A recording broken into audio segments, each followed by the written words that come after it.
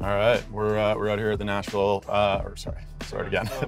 Good start. Yeah, great start. How's it going, guys? We're out here in Nashville at the NHL Awards. You've got my brother Connor McDavid and the much more important Cameron McDavid here. We're going to spend a little quality time today, just doing an interview, just the two of us. That's a tough one. It was probably me. It was probably for me. sure. Yeah, for sure. You were the good boy for sure. Working too hard, and yeah, definitely me.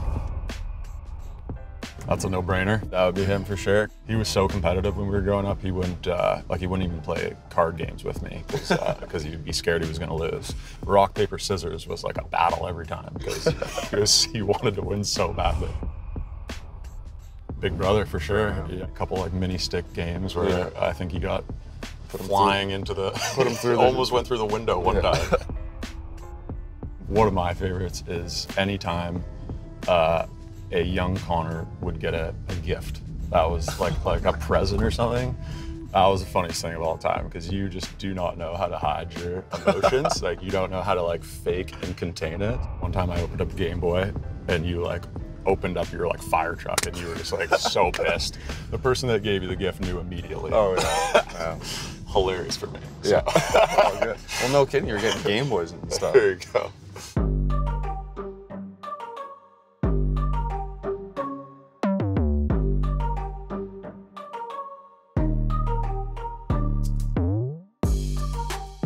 Hell of a season, pal. Lots happened. You were busy this year for sure. So many big moments. I'll need to bring out my phone just to rattle them off. Most points in a season in 27 years. Fastest to 60 goals in a season in 27 years.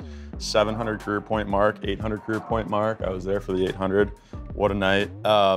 And sixth player to win the Art Ross Trophy at least 5 times, and most importantly, Cam McDavid's younger brother. What a year you had. Funny to hear you say all those things. Obviously, we don't usually talk to each other quite like that. So it was a fun year. We wanted to go a little bit further, obviously, and that'll come. But obviously, individually, it was really special. All right, we're gonna go through some of the highlights from this year. First one we got is the 700 point night, and it was a hat trick too that night. You gotta just take it to the next level, don't you? All right, the power play was pretty good this year too. Yeah, you guys were great on power play. Nice pass from Leo. Nice. Oh, that didn't look like a nice word you said there. What was that? Yeah, I clearly liked the play. That was good. Sweet Sally. This is a great play from Kaner.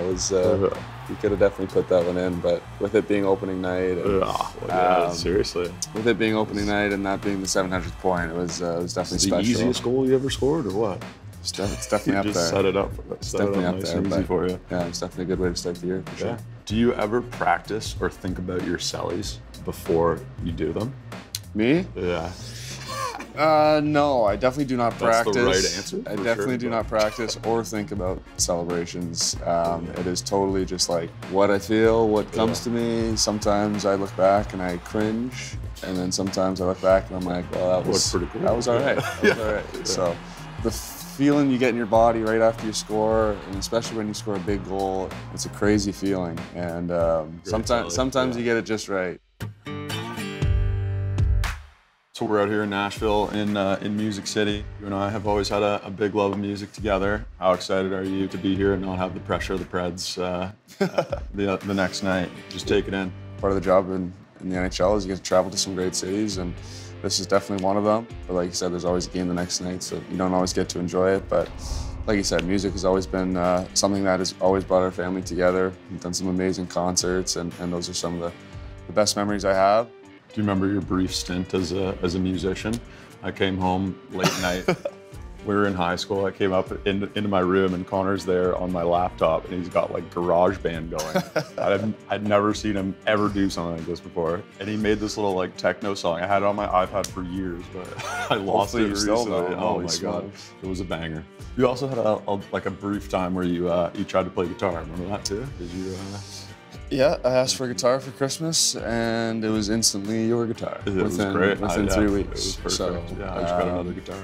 Could have been worse. It could have been you having your bands come over. Oh God! Oh God! Don't do that. My bro used to produce some like high school bands, and it was always interesting coming home from school seeing the cast of characters that were coming over that day. Sorry for putting you through all that. Yeah. All right, we're gonna do another highlight here.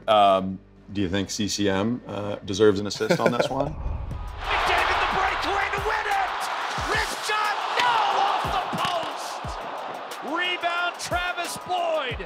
McDavid set up by Draisaitl. Another breakaway! This time, he wins it! You know, I had a breakaway, and Yeah.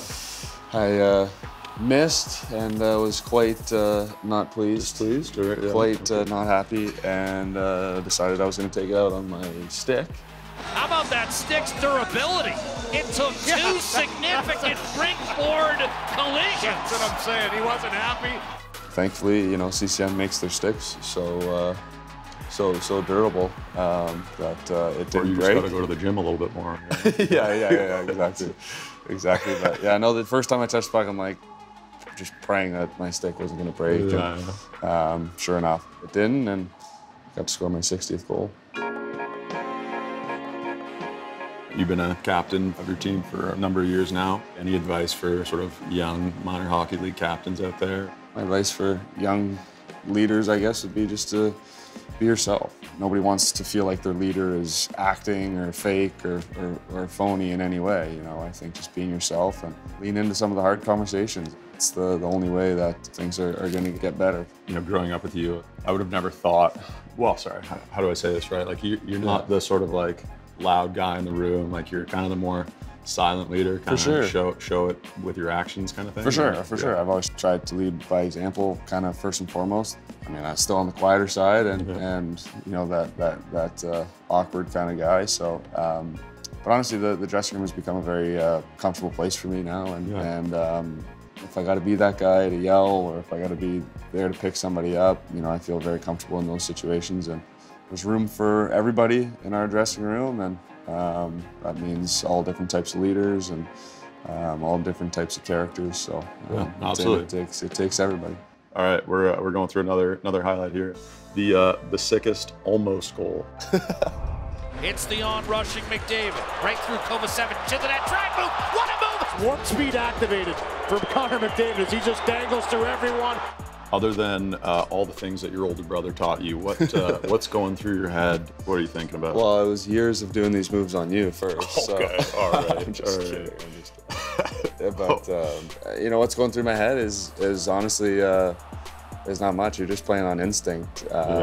You know, when you're thinking too much out there, the game is too fast and it passes you by. So your instinct was to do a 360 in the middle of the ice around two Yeah, guys. I'm not sure. Right at the blue line too. Yeah, that's a good play.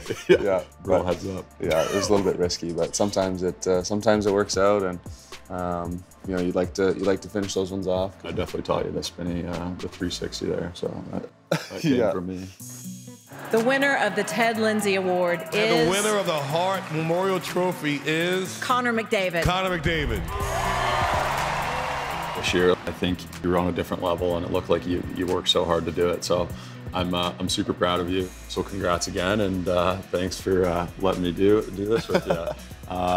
You know, we spent a lot of time together, but it's not very often I have a bunch of cameras in my face. So no, you did a great job. So really appreciate doing this with me, and no, thank you. It was lots of fun. Let's go back to acting normally. Yes, please. Thank you.